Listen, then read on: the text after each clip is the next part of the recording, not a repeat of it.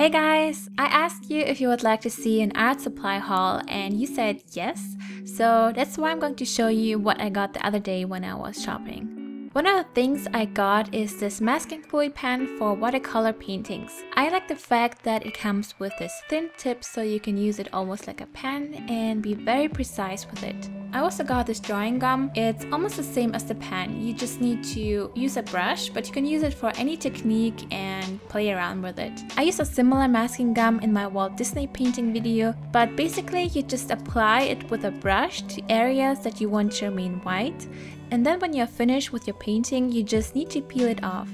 The next thing I got is this Winsor & Newton watercolor set. It comes with 12 different colors and this brush. The reason why I got it is because I really wanted to try another brand. I've been using watercolors by Schminke for years and I was always happy with the quality, but I really wanted to try this brand since I see it almost everywhere. Then I got some new brushes by Da Vinci. I got the Junior Synthetics and these Cosmotop spin brushes. I've never used these red spin synthetics, so I wanted to try them out.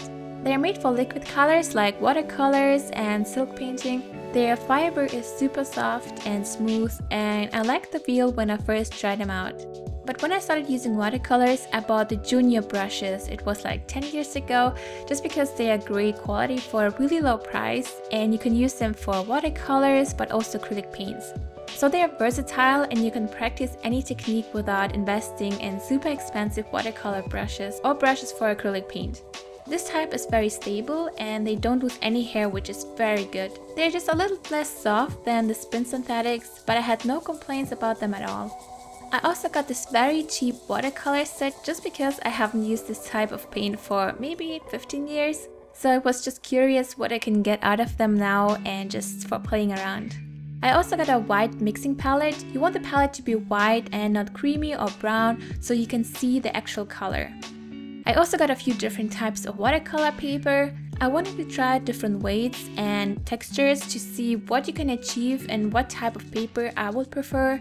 The reason I got Hahnemühle paper is just because my store only sells Hahnemühle, so I just got them. But when I went to Bonn, I found this mixed media paper by Canson and I've already started using it. I like the fact that it has thick paper so you can use watercolors or acrylics without buying different types for every single technique. So far I like it, but I think I want to test out different textures because I'm not quite happy with this type, but it's okay. Then I also got this art eraser. It comes as a block, but you can actually knit it. It's great if you use pastels or charcoal because it can easily absorb everything and you can just knead it away as well. The next thing I got are these black fine liner in different sizes because mine were already super old. I like that they are waterproof so you can use them for a lot of things.